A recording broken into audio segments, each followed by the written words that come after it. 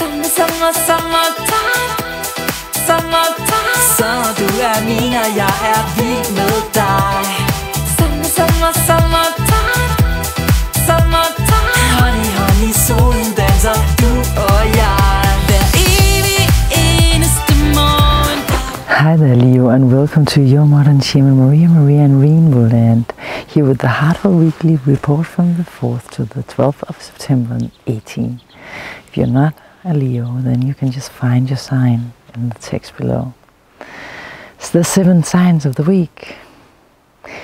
And the first sign of the week for your sign, Leo, is Mercury is moving out of your sign. He's changing signs into his home sign number 2 of Virgo. In here he wants to scrutinize things, and for you in your second house, it's about your finances, your self-worth, your values, your value system in general, and it can be about your money as well, your resources, the resources you build. And here Mercury is scrutinizing things, going into the detail, organizing them, putting them into a routine in your day-to-day, daily work, daily life, and making it healthy. A health situation for your finances, your resources. So, he's moving in there on the 6th. Now you just have the North Node there. This is a good aspect he makes at the beginning, because the Sun is already in there. He's making a grand trine between Saturn, again it's reactivated, and it's between Saturn in Capricorn and Uranus in Taurus. This grand trine means that you will be able to manifest things in your routine, day-to-day life, health situation in general for your body and your system and your soul. So you listen to when you need to sleep and stop working in a way, because Saturn is going to force you to do so. If you don't do it, Saturn will make you do it, and you don't want Saturn to do anything because he doesn't care about your feelings. He's just a captain that gives you an order now, and if you don't do it, shh. No. And Uranus over there in your 10th house is creating new possibilities for your future and for your destiny, in your career, you know, and the ambitions and goals you have. So Mercury in this combination is going to make you able to communicate some of the things out that you wanted and manifest through your communication, and also through organizing things in your head that makes things easier for you in your routine, day-to-day work, and your work life in general, your career. And maybe creates more money for you. Sign number 2 of this week is that Saturn is going direct in your 6th house. Finally, you know. Saturn is moving very slowly. So it's not going to go fast, but it will change the situation probably, where you have had some obstacles in your day-to-day work life, or with your health issues, or whatever organizational skills. It will make it easier for you now, because he's moving forward, seeing things in a new light. He's still in his cycle. He's not out of his shadow phase, of course, yet. So it's just a new light upon an old situation. And he's moving backwards for 1/3 part, more or less, of the year. So it's been a long time that he has been moving retrograde. So it's nice for him to move forward. Now we have only 3 planets moving retrograde, which is nice. I mean, it depends on how many planets you count in, but just keep it at 3 now. And that means that it's time for more action, outward action. Oh, what is that? I think it's a lawnmower coming here. I'm at the ashram, the meditation center of Denmark, from Heartfulness. Remember, you can always ask me if you want to be guided to a teacher near you. It's volunteers for free. And it's definitely 3 times more powerful than any meditation, because someone is sitting with you, giving you transmission while you meditate. This means they turn it up because they have the focus with you, and it's for free. It's almost like a healer lifting you when you're doing your meditation. Anyways, so the thing is that sign number 3 of this week is Venus. Venus. Here, where is she? Venus is here. She's in the final degrees. And by the way, did I say that Mercury is moving? Yes, I said, on the 6th changing signs, and Saturn in the 7th changing direction. Venus is also changing signs this week. This is sign number 3 of the week. And Venus changing signs into from, of course, your 3rd house of communication, where she has felt really nice at home. She's going through the critical degrees in a square with Mars. I'm going to talk about that in sign number 5. So it will be a little tense before she moves into your 4th house of your personal life.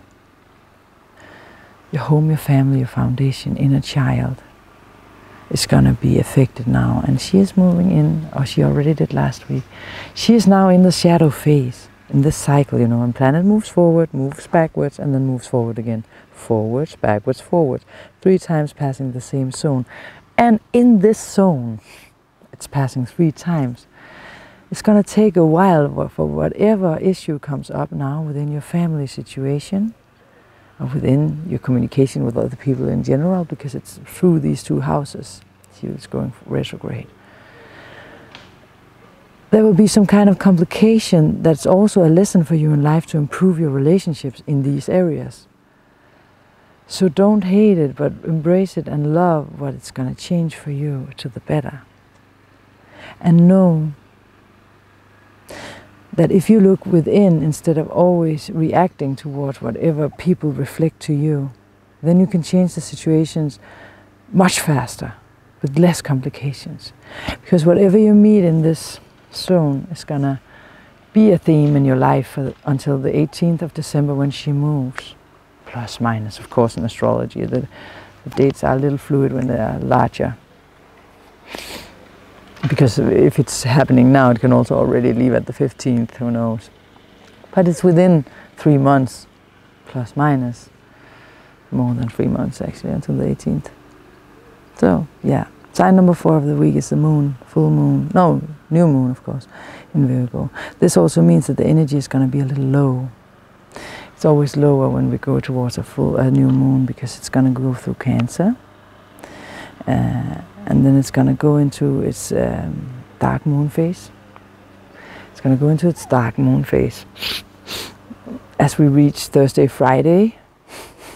So it goes through Cancer, the 12th house, where you need to rest. You need to spend some time alone, but maybe because of the opposition to Pluto and Saturn and Mars, it's not going to let you.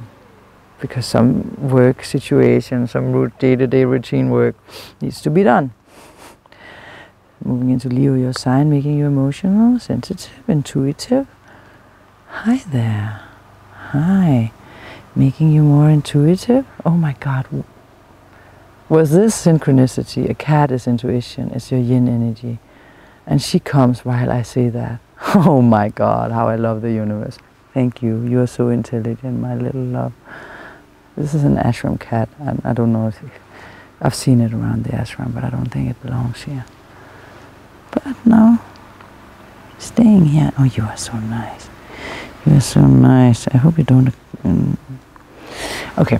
Anyways, the moon will then give you lower energy from Thursday. Maybe Friday, no more Friday, Saturday. Be careful you don't project your own emotions to other people during this phase, because the energy is low, so we have that tendency. It's going to be a new moon in Virgo, so this means that it highlights this area of your chart and makes it possible for you for the next half year to improve your situation in regards to your resources, money, habits, preferences in life, you know. Your self-esteem, because when we have a new moon, we have half a year until the full moon to improve these situations, and then we will see the fruitions in half a year. And since this stuff got something to do with your money as well, and your habits, etc., financially it's a good idea to put some focus here, to do some work here, right? But we have a good constellation with the Grand Trine, so I think that things can improve if you just do your work and follow the rules of Saturn, who also says that you have to rest when you have to rest. So sign number, this is a cutie, sign number 5 of this week is Mars. Oh, ouch! It's oh my God! I'm sorry. It put its claws into my legs. Mars is going direct in the 6th house, in square to Pluto, to Venus. Venus, Mars. Just a second. Let me check that the camera is still rolling, because I seriously do not want to do this again. Time number 100, because the camera has been teasing me a little bit. So it's moving direct in the critical zone of your 6th house. So be careful. Be careful to listen to your body. Be careful to listen to Saturn. That sets the rules. Be realistic. Do what you're supposed to do. Don't skip anything. Do things in the right order and you'll be fine. Don't get into an argument because you're aggressive or react impulsively like, ah! Someone is being unfair. Breathe deeply and try to just act from the heart with an open heart. But use this assertiveness to move forward in your routines and work life instead, even though there may be some conflicts between you and your partner, business partner, personal partner, who knows, someone else. He's moving out on the 11th, so it's during the 10th and the 9th, perhaps, that it's gonna be critical, or actually during the whole week a little bit, because it's not really, it's gonna meet up with a square to Uranus, so it's a kind of critical time for Mars there. That can also be, sorry, Leo, a little bit of a camera problem here. Sign number 7, 6 of the week, is actually Jupiter, forming an awesome Jupiter here in Scorpio. In your 4th house, home, family, foundation. Pluto up there in your 6th house, routines, health, diet. And Neptune over here in your 8th house of deep transformation and deep spirituality are having an awesome conversation. This means your intuition is awakened 4th, 8th. You have to use your intuition and spiritually transform on a deeper level, Pluto here, so that through your day-to-day life and routines, you integrate your spirituality in a way that actually gives you the results that you want. Through altering your consciousness, through meditation, or whatever practice, or just working also with yourself on a deeper level so that you emotionally transform your emotions instead of, you know, just blaming it on other people. Try to change from within. Step by step.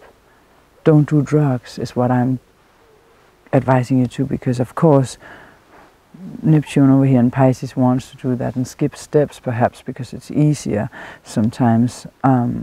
Mars is also in the 6th house wanting to, just do it fast, something fast, but it's not a good idea. Through drugs we create holes in our astral bodies, and through these holes all sorts of energies can enter and you have no control over them and you don't want them. And it takes time to heal those holes again. So it's a bad idea to use drugs if you can help not doing it. It's an awesome idea. These aspects will help you if you spiritually grow and evolve in the way you know, if you follow your intuition and your heart, how to. You can walk in nature if you don't know, to get more in contact with yourself, learn to meditate. Whatever way you clear your mind and get rid of some of the noise that we have mentally. Sign number 7 of the week is crisis is your friend. That is the theme. Any crisis you get into is a friend, because crisis will create open doors afterwards and remove obstacles that prevents you to moving forward. That's why crises are here.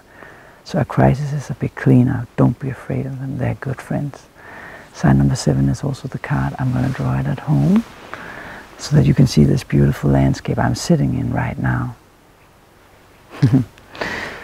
while I'm talking about the card. Thank you very much.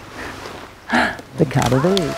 Oh, a tree is falling. So they just... Whoa. That was well done. Impressed. You felt the wind? My goodness, so this was a really, really good point was made. Wait with the storm. Yeah. Andrea, if you are a little bit on my film on YouTube, it's the different star signs. Is it okay? It's okay. Okay, awesome. Yes, I have a channel. Awesome, awesome. You are in the Taurus sign of the week. We are up here from Italy. He managed to take down a tree by his hands while we were doing the report. You tilted it here, John is cutting it over here because he wants to start the fire. So Leo, your card of the week, how appropriate for you guys. It's the Emperor sitting there on his throne in the middle of a rough nature, and then he's actually having your fire sign Aries, sister sign Aries, the symbols on his chair, and he also has power symbols. He's kind of like the Leo king. He's masculine potency and creative force as well, where he's ruling his kingdom with this force, and he has the apple in his hand, and he has every sign of that he's the king. But Aries is the wanting to go on adventure and investigate. And if you look at the mountains in the background, the sun is rising like a symbol of nature giving light to the whole situation. He's quite serious though, and he is in thoughts, and you can see how full of willpower he is. And he will symbolize the leader abilities that you have, the ability to be in front, the new start that is going on in your life now and manifesting for you, Leos, the ability to carry a responsibility. And if you draw, I'm drawing this card for you, so as I'm drawing this card, the question is if you are having the power and leadership in ways that are strengthening for yourself and others. So it's about time that you incorporate more structure and order in your life. It indicates that it's time for you to spend time on the material world, as we are in Virgo with the Sun and Mercury. And it's time to be ambitious, start acting and manifesting the things. The dreams you have to make a reality now with the Earth signs, and things that has something to do with status also for you. So it's an ideal situation to start a project too, business-wise or at home, and let your energies channelize in a way that you make them work in a practical way. It can also indicate a meeting with some authority figure, a father person, or someone who's having an effect on you, and it can both be kind of like a powerful friend, or also a stubborn person, like who's trying to dominate you. So it's material success, dynamic, outrovert, masculine, yang energy, the archetype of the father, and creativity. So thank you so much for watching this week. I truly appreciate it. And remember, if you haven't subscribed already, that you can do so. And you can always leave any kind of comments here. I hope you enjoyed the beautiful nature images here. Big hugs from your modern shaman. See you next week. And of course, and by the way, you have to remember this. Don't follow trends, follow your heart. Yeah. Summertime. Så du min, og jeg vild med dig.